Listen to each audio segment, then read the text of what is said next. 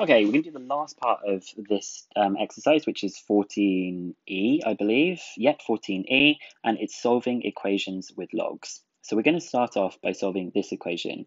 We have got log base 10, I'm not going to write it because we always know it's base 10, of 4, plus 2 log base 10 of x equals 2. The strategy is to combine the logs into one and isolate on one side. So at the moment they're both on one side, so I'm now going to try and combine them together. Now I can't just add them, I can't make the 4 and the x multiply because of this 2 that's outside the front. The log laws at the very beginning said if you have got log x plus log y, it's equal to log xy. But it doesn't say what you can do if there's a 2 in front. Okay, if there's a 2 in front, you're going to have to change it to an x squared and do it like this. So let's try this one.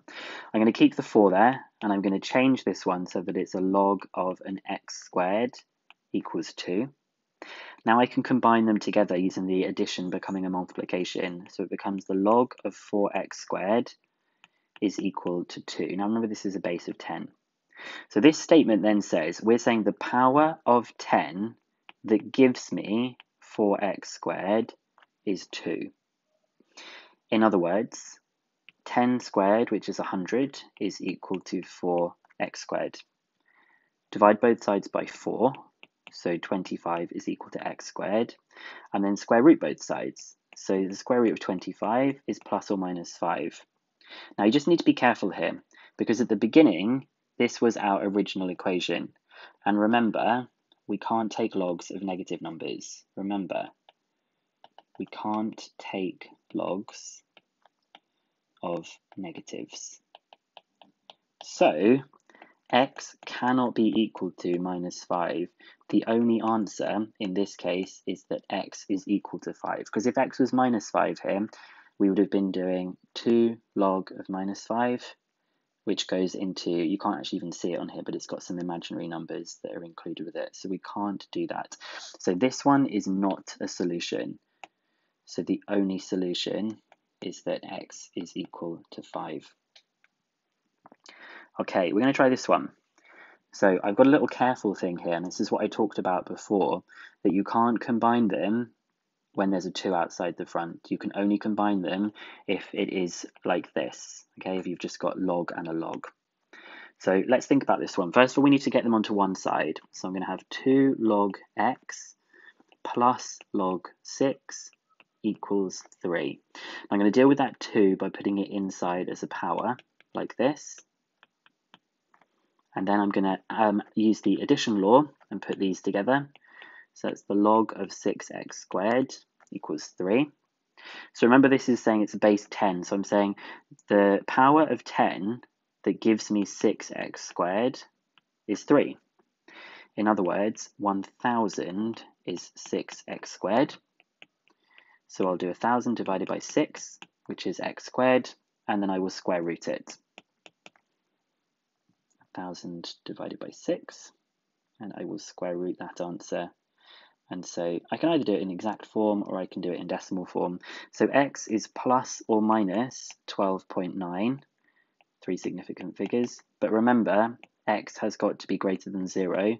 So x is going to be equal to 12.9 to 3 significant figures. For the same reason in that previous question, we can't take the log of a negative number, so we can't have minus 12.9 there. Okay, this time we've got logs on both sides of the equation, so we're going to need to collect them together. So I have 2 log base 3 x plus 11 equals, not equals, I'm not going to copy it out, minus 2 log base 3 of x minus 5 equals 4. So you've got a couple of different options here. If you want to, you could factorize out the 2, so you could do 2 like this. Or we could put the 2 back inside the powers, so it would go like here and here. I think I'm probably going to put the 2 back inside the powers. So I've got log base 3 of x plus 11 squared minus log base 3 of x minus 5 squared is equal to 4. Now because they're being subtracted, I can divide them. So it's going to be log base 3 of x plus 11 squared divided by x minus 5 squared equals 4. Okay, well, it doesn't look pleasant, but it's going to be perfectly okay to solve. We're saying the power of 3 that gives you x plus 11 squared over x minus 5 squared is 4. In other words, 3 to the power of 4, which is 81. So we get 81 multiplied by x minus 5 squared equals x plus 11 squared. I also multiplied up by this x minus 5 squared here as well. So we're just going to do a quadratic expansion. So it's going to be x squared minus 10x plus 25 equals x squared plus 22x plus 121. So that's 81x squared minus 810x. Let's do my 81 times 25 plus 2025 equals x squared plus 22x plus 121. So I'm going to make it become a quadratic. So I'm going to get everything on one side and make it equal 0. So that's going to be 80x squared. So I'm going to do minus 810 minus 22. So minus 832x. And then I've got 2025 minus 121. And I get 1904. So you're going to use your equation solver that you've got on your ClassWiz or your other calculator. So I'm going to go to Menu. I'm going to go to Equation and Function. It is a polynomial of degree order 2. So it's 80 minus 832 and 1904. So we get that one of the solutions is that x is 7, and the other solution is that x is equal to 3.4. I think those are the only two solutions that we've got there. Yeah, we've just got those two solutions of x is 7 and x is 3.4. Now, how could you check this answer? How could you check them? So I think what we could do is we could substitute them into the equation. So I'm going to do 2 log base 3 of 7 plus 11. Okay, and then on my next line, I'm going to do 4 plus 2 log base 3 of 7 minus 5. And they're the same as each other. I'm also going to go back through and I'm going to replace those 7s with 3.4s to see if I get, ooh, that's interesting. I can't do 3.4. Why can't I do 3.4, do you think? Because 3.4 is not going to be a solution, because if I put 3.4 as x in here, I would be doing log base 3 of 3.4 minus 5, and you can't take logs of negatives. So you had to be really careful there. So me actually doing the checking showed me that wasn't going to work. I had this negative number, didn't I? I had 2 log base 3 of 3.4 minus 5, and suddenly I was like, whoa, I've got an imaginary number. This is not a solution. So the only answer to this question is 7. Okay, so I want you to try this question yourself. See if you can do this, and then you're going to try 14E. I'm going to go through it in just a second, so you might like to pause the video here, see if you can answer it, and then I'll go through it. Okay, so it says show that this thing is true.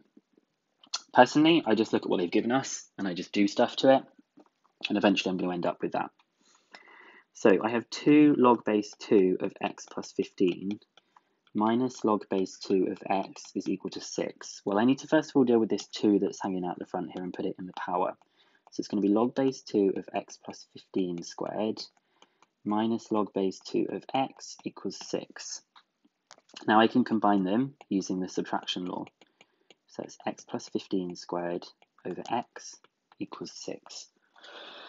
So we're saying the power of 2 that gives me x plus 15 squared over x is 6. And 2 to the power of 6, I believe, is 64. So 64 equals x plus 15 squared over x. In other words, 64x equals, I'm now going to do the expansion of x plus 15 squared. So it's going to be x squared plus 30x plus 15 squared, which is 225. And I'm going to make it all equal 0. So I'm going to do my 30 minus 64, so minus 34x plus 225. Here we go. We've ended up with exactly the equation that they asked for. So then it says, hence or otherwise solve this equation.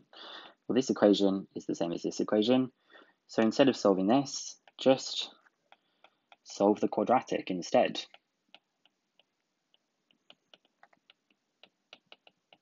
And you've got calculators that will do this for you. So I'm going to put into my calculator the coefficient of x squared is 1, minus 34, and 225. So we get that either x is equal to 25 or x is equal to 9.